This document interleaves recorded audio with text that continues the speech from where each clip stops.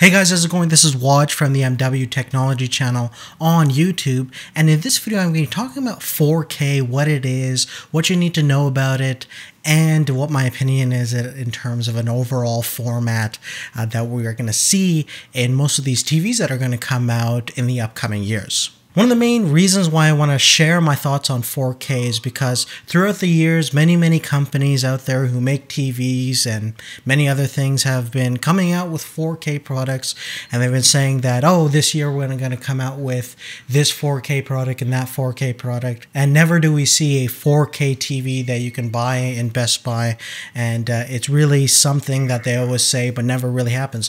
But this year, it seems like 4K is definitely going to come into the retail market for general consumers. Sony, Samsung, Toshiba, LG have all announced that they're going to bring out displays that are 4K enabled. Some people are calling it Quad HD or Ultra HD. Sony specifically has come out with a couple of different TVs ranging from different sizes from 55-inch to 84-inch. The 84-inch 4K model is going to retail for about $25,000, and the actual 4K resolution that they're saying that they're going to have is 3840 by 2180. Now, if you don't know what 4K is, it's basically a standard that has a much higher resolution than your 1920 by 1080 or full HD resolution. It typically is within 100 pixels above or below 4000 pixels. Now, of course, people have different standards, but the biggest problem is whatever the pixel count is the content itself. It's going to be extremely difficult if you are an early adopter of this technology to find anything that's truly 4K in terms of movies or TV. Now, TV and movies, when you straight away buy any of these 4K products, you're not going to have anything available. They don't even shoot some of these movies in 4K. In fact, if you're a fan of movies that recently came out, such as Prometheus, Skyfall, and Avengers, they were only shot at 2.8K with the Ares Alexa, which is a very great cinema camera, but it doesn't have the resolution needed for these high resolution monitors. Of course, there are digital cameras like the Red Epic that will shoot up to 5K, but they don't really typically finish the movie in that high resolution because of CGI, whatever. And funny enough, the movie theaters that you see them in, if you're seeing them in a digital presentation, they're usually about 2K, just a bit higher resolution than what you would typically find on a Blu-ray disc at home. So they're really just a super uncompressed digital format of a Blu-ray disc that's a little bit above 1920 by 1080 and within the 2K to 3K kind of vicinity. So even in your movie theaters, you've never seen most likely a 4K presentation of a movie.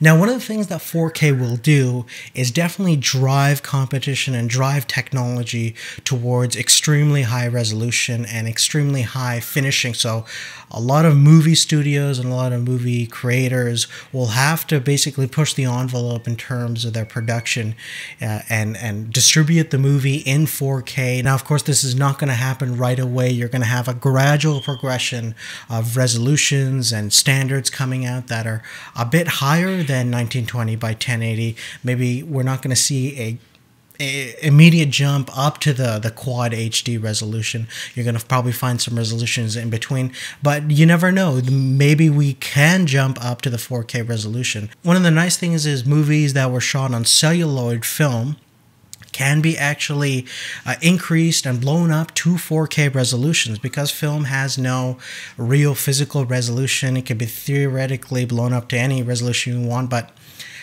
after about 4K, it starts to break up. But the nice thing is at 4K, it's actually probably the optimal way to watch a 35mm movie. So a lot of your movies that are shot in film will have new life once a 4K standard becomes developed either through digital distribution or physical media. And another big thing is film shot on medium format 70mm epics back in the 50s and 60s, like 2001, Lawrence of Arabia, Spartacus. They will again have incredible new life because they have an incredible resolution since they were shot on huge scale films, and they can probably be blown up to 8K or even higher higher. Of course, IMAX as well is in the medium format category as well. So Dark Knight Rises and all the documentary films on IMAX will have great new life in this new world of Ultra HD. Now, one thing that I do believe will be one of the first practical products that will come out that users will actually want to buy and can use that resolution will be computer monitor displays. Now, if you see behind me right there, you'll see 3 monitors, and a lot of power users like to use multiple monitors if they're editing videos, if they're doing kind of video production or anything like that. And the more pixels you have in each of your monitors, the more real estate you have and the more you can potentially do. So the nice thing is when they actually come out with these 4K computer monitor displays, I think they'll be very popular and sell pretty well because they actually have content that they can use. Operating systems don't have any limitations in terms of resolution. You can edit anything in any resolution if you're doing photos or videos or anything like that. Applications, again, can be set. Even computer games can go up to these super high Ultra HD resolutions because the graphics card can handle that kind of crazy data and throughput and everything like that. So a 4K monitor for computers will be a great thing once they actually start to come out and be available. But other than that, guys, I know I talked a lot about 4K and what it means to the industry and what it means to you as a consumer. I think it's a great technology that eventually will be adopted as a mainstream standard, probably within the next 10 to 5 years. But other than that, guys, that's really it. If you like the video, make sure to give us a thumbs up. And if you have found anything interesting or want to have a conversation down below, make sure to leave it on a comment down below or a question or anything like that. And subscribe to our channel if you haven't already, and make sure you've seen Majid's video of his CES TV recap. He talks a lot about the exact models of TVs that came out this year in CES, and hopefully this video kind of goes along with it well. But other than that, guys, thank you so much for watching. We'll see you later. Take care. Just 1 inch bigger, and again, it's a 4K ultra high definition TV. Features the best of Samsung.